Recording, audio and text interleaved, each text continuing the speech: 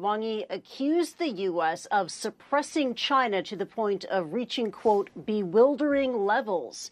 He was speaking earlier today at the National People's Congress in Beijing. He also said that China opposes all acts of power and bullying. And those comments came right on the heels of Chinese leader Xi Jinping calling to mobilize, quote, patriots to oppose Taiwan independence. Now, in questions with reporters that took place today, Wang commented on the U.S.-China relationship, and he called for mutual respect in the U.S.-China relationship. He also acknowledged there's been some improvement in relations since recent summits, especially the APEC summit in San Francisco.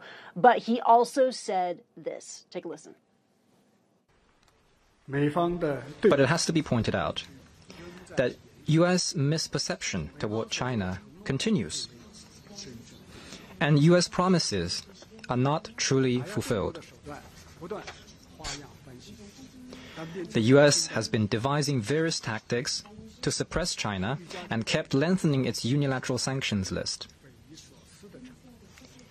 reaching bewildering levels of unfathomable absurdity.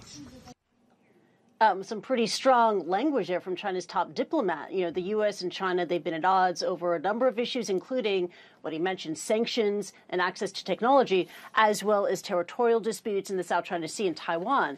Now, on the South China Sea, Wang said that China will take justified actions to defend its rights there. And he said that China has been exercising a, quote, high degree of restraint even after the Philippines accused Chinese vessels of dangerous maneuvers, something that a CNN team witnessed this week in international waters.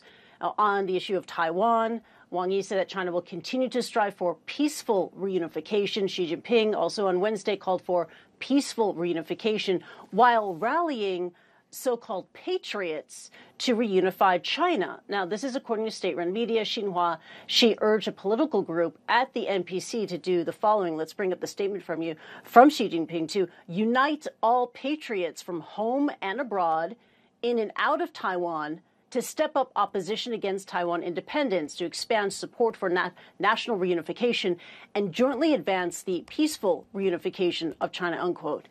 Meanwhile, John, there's no word on whether a new foreign minister will be appointed. As you know, that role has been filled temporarily by Wang Yi since July, when Qin Gang was ousted without explanation after he disappeared from public view. Back to you, John.